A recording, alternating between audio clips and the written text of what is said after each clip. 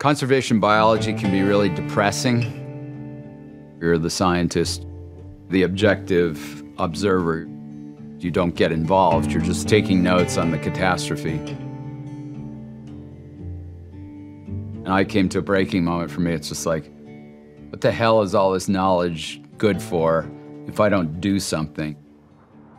The idea is create a perfect fake tortoise. This is sort of what we're aiming for. This level of gloss, it's a little bit maddening to try to replicate that detail, but we're getting there.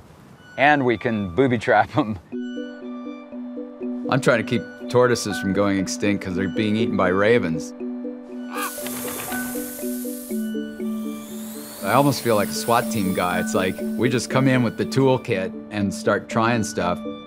Lasers, terrestrial rovers, drones, 3D printed fake tortoises, and I'm having a hell of a good time. We have thrown the world ecosystem so far out of whack that if we don't put our hands on those ecological levers, letting nature take its course is going to be really bad for us as well.